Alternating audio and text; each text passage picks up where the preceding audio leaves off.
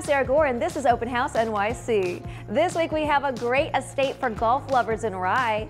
We're in Harlem overlooking Central Park at the super chic apartment of a rising star in the design world. And we're at this unique home in Bronxville, New York, designed by one of Frank Lloyd Wright's proteges. But before all of that, we are in Corona, Queens for an exclusive look at the perfectly preserved mid-century home of legendary musician Louis Armstrong. Design of this house went through various changes, and in many ways it does look like a museum in the sense of every room is a different exhibit.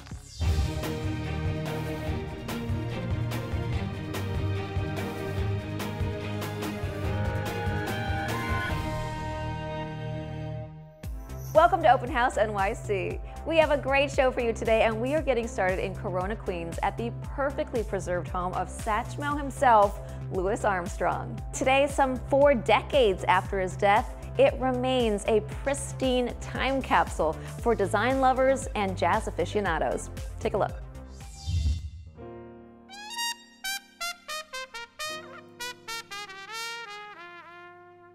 Hello, my name is Highland Harris. Welcome to Louis Armstrong's House Museum here in Corona, Queens, New York.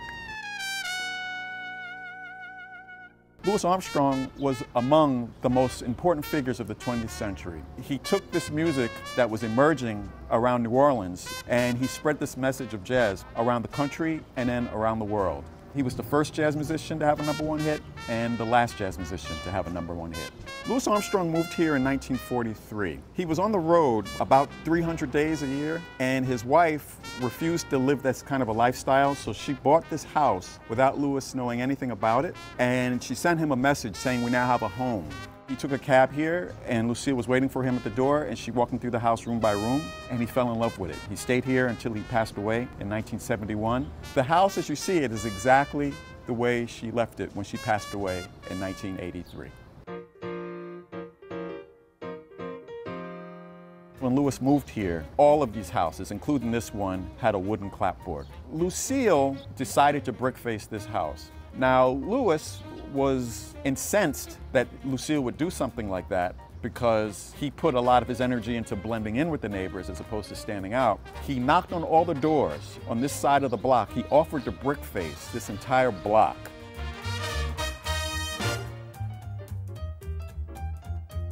The design of this house went through various changes, and in many ways it does look like a museum in the sense of every room is a different exhibit. As we walk through the house, we're going to enter into the living room. This living room really represents Louis's travels, so you'll see gondolas from Italy, dolls from Japan, and various artwork. You'll see a portrait of Louis here. This portrait was based off of a picture that was in Vanity Fair magazine. Louis Armstrong was the first African-American in Vanity Fair. This is in the mid-1930s. This was Louis's favorite portrait of himself, and this picture would move throughout the house as the house went through various changes. The living room is a room where the Armstrongs socialized. So we have documents of them throwing parties here, various recordings of Louis telling jokes in the living room.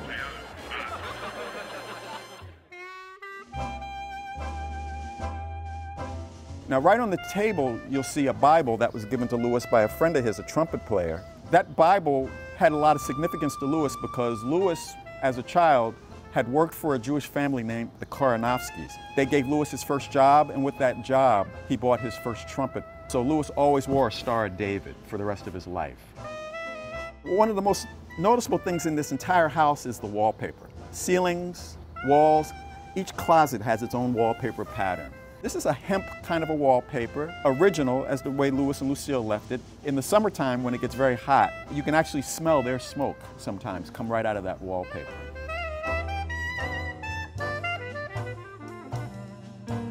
We're going to pass Louis's bathroom. Gold-plated fixtures and even pipes, mirrored from ceiling to floor.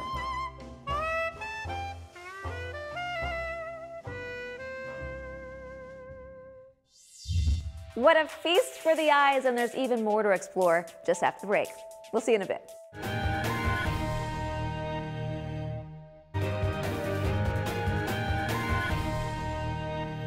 Welcome back. Now let's catch up with Highland Harris for more stories about the design and legacy of the Louis Armstrong House in Corona, Queens.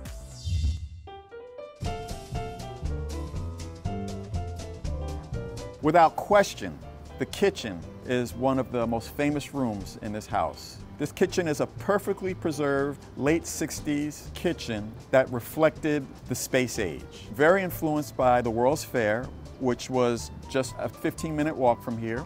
The blue cabinets are made out of wood, which surprises everybody when we notice that. It's almost a piano-type finish. Those are piano door hinges and piano lid handles. This room reflects that Louis Armstrong did not see himself or his taste as a relic.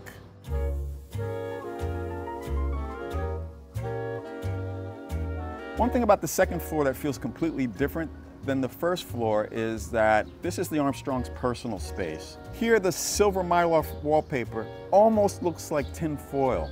Very bright, very reminiscent of the late 60s.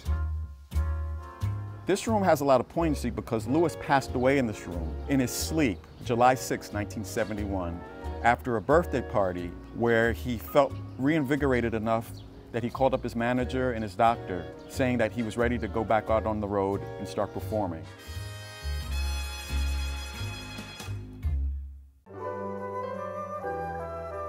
Now we head into Louis's den. In many ways, this is the highlight of the tour. He sat in this chair. He wrote one of his autobiographies. Here he entertained. His celebrity friends would sit in these chairs. His neighborhood friends would sit in these chairs. Lucille would say this room was sacred. It was off limits. This wall originally was covered in Louis's artwork. He would take newspaper clippings and he would create collages that covered this entire wall. And when Louis would travel, Lucille would rip these newspaper clippings down. She thought it was beneath a man of his age and stature to do this type of thing. So then Louis began to put those collages on each one of these boxes, which he stored his tapes. Behind his chair, you'll notice the state-of-the-art recording equipment. He would store his tapes in this cabinet right here. You'll see Louis's actual handwriting, where he did all the work for future historians. On each of these tapes, we have recordings of Louis practicing, telling jokes, hanging out backstage. Sometimes he would put records on his turntable and then record his reaction to hearing the music for the very first time. So Louis was an archivist. Within this house, after he'd passed away, they found over 700 of these personal 2-hour reels. Outside the den here is the terrace. On warm, sunny days, Louis and Lucille would sit here, and often Louis would play trumpet out into the street to entertain the neighbors. Can you imagine walking by and hearing Louis Armstrong playing trumpet one story above you?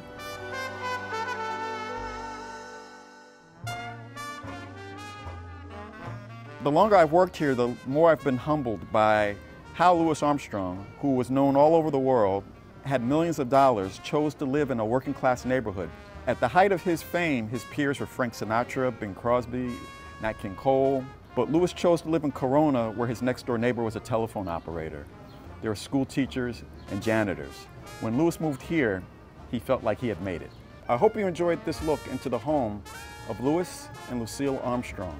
It's a perfectly preserved piece of music and designed history.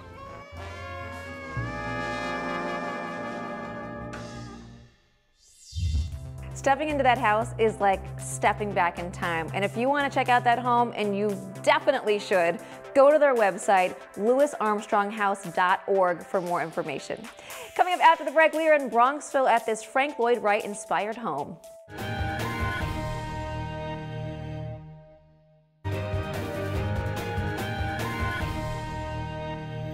Welcome back. Now we are in my adopted hometown of Bronxville, New York, to tour this mid-century hillside home. You know, this is the kind of place that constantly surprises, offering new perspectives when you turn a corner throughout its 5,500 square feet.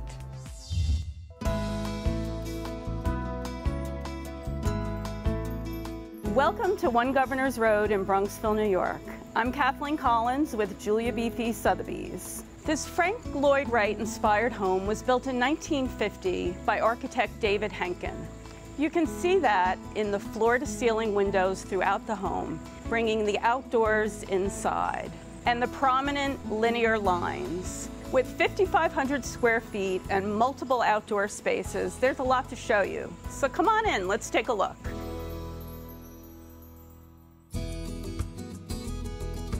As you enter the home, you pass this soothing water feature. and it puts you in a wonderful frame of mind to view this masterpiece. This glass entry welcomes you into the home. It's a dramatic first impression, and it gives you views to the indoors and the outdoors. It's also indicative of Frank Lloyd Wright's style to enter into a smaller space before going further into the home.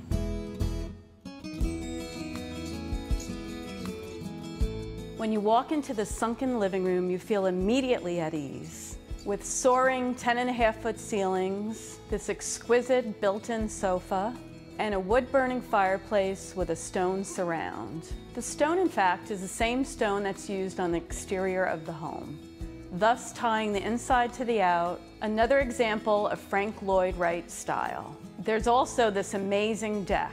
All of this making this room the perfect place to enjoy a night at home. This open area combines both the dining room and the kitchen. The dining room has a wall of windows that floods the room with natural light, and it features this lovely chandelier that bathes any evening in a romantic glow. And the open kitchen is absolutely pristine. It has a dark center island with seating for 5 and light quartz countertops. And it contrasts nicely with this dark custom millwork, all with a contemporary flair, making this a dream kitchen.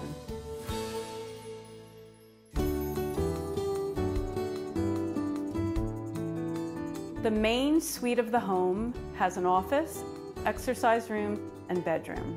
One of the first things you notice in this room is a wall of windows, including this unique corner window. Right outside these windows is your very own private deck. It's a perfect place to unwind and enjoy all the interesting angles of the home. To top this space off, there is a sumptuous spa bath with a marble step-down tub that is nothing short of amazing.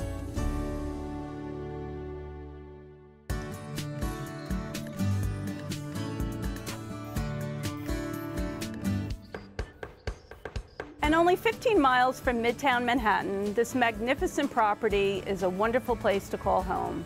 Thank you for taking a look.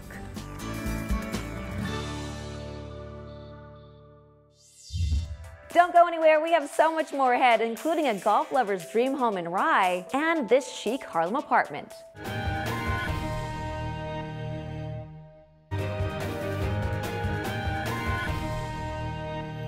Welcome back. Now we're in Harlem, New York at the chic minimalist apartment of rising design star Danny Arps. Her new home overlooks Central Park, and she complemented this enviable location and iconic views with custom furnishings, sculptural pieces, and unique art, along with organic touches for a truly personal home that reflects a stylishly curated life.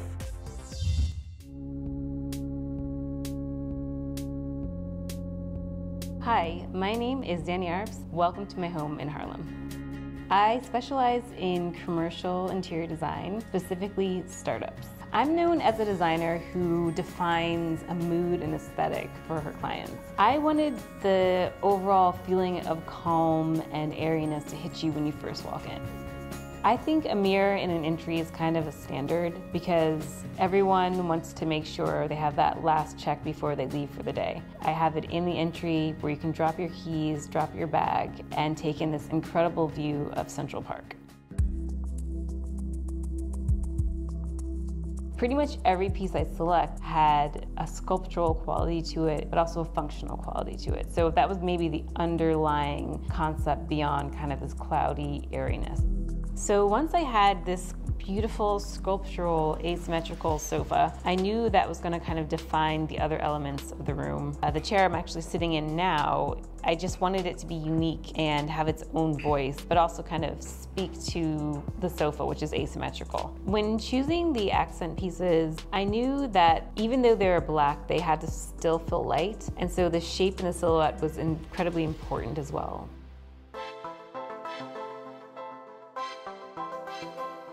The centerpiece of the dining room is also a table I designed. I love it because the tapered leg lend to that sculptural quality that I love, but it's extremely sturdy and extremely stable, so it's functional as well. The black leather chairs tie in with those black accents to ground the space, but the white oak frame keeps it light and airy. The latter is something that I've had for all of my apartments for the past 8 years. It's actually from my dad. This light by itself, it just kind of floats there. It looks like it's suspended in air, and it looks like a piece of art.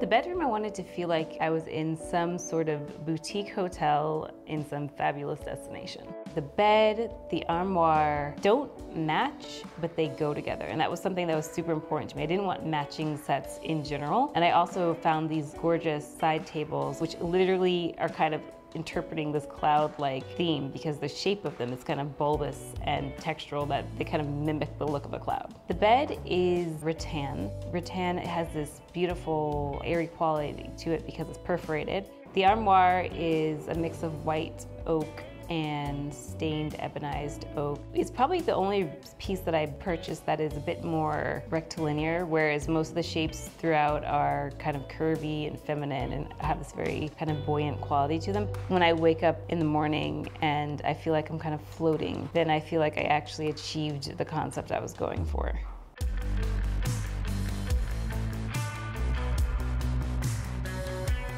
My apartment is a conceptual piece. And though it's a small space, I really think the theme came through in a big way. Thanks so much for joining my tour.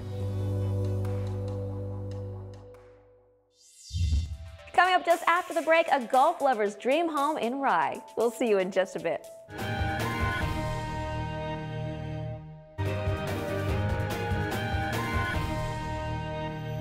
Welcome back. We are going to close things out in Rye with this custom manor that is the epitome of style and sophistication. Situated right on the grounds of the Westchester Country Club, this stone and cedar home is filled with bespoke architectural details at every turn. And I know I say that a lot, but I really mean it.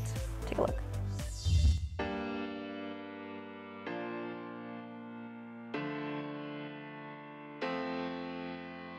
Hi, I'm Chelsea Georgia with Houlihan Lawrence. Welcome to Rye, New York.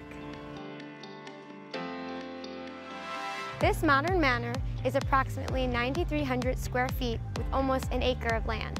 I can't wait to show you inside.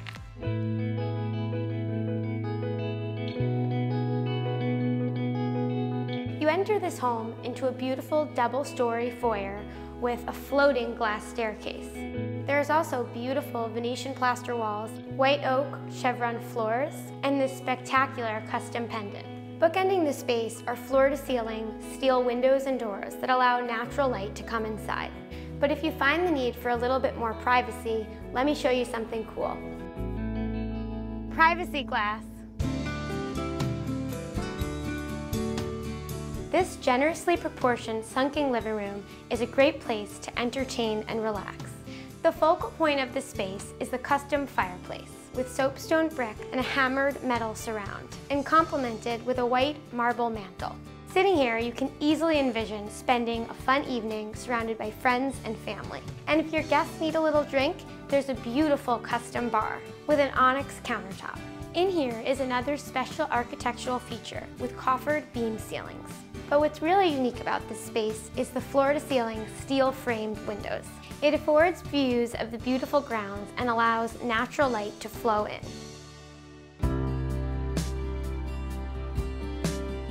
This home is located on Westchester Country Club's golf course, and the kitchen views take full advantage of the setting.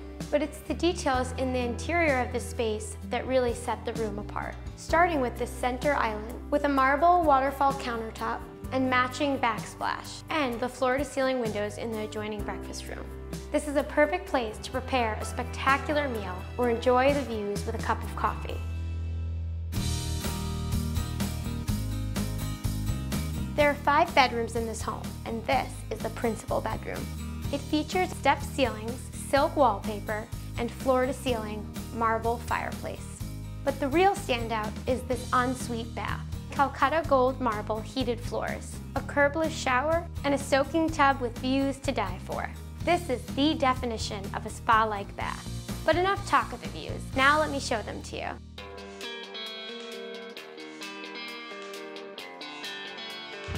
Out here is a whole nother world.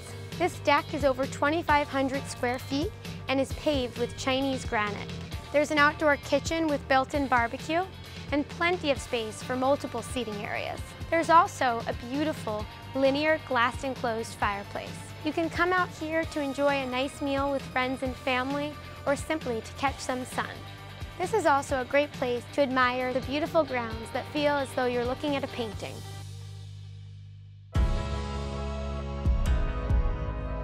I hope you enjoyed taking a tour of this modern manor with all of the newest amenities, yet timeless design. Thank you for coming along. Thanks for watching. Like what you see on the show? Well, be sure to subscribe to our channel. We have so many more beautiful homes to share. It's all about love.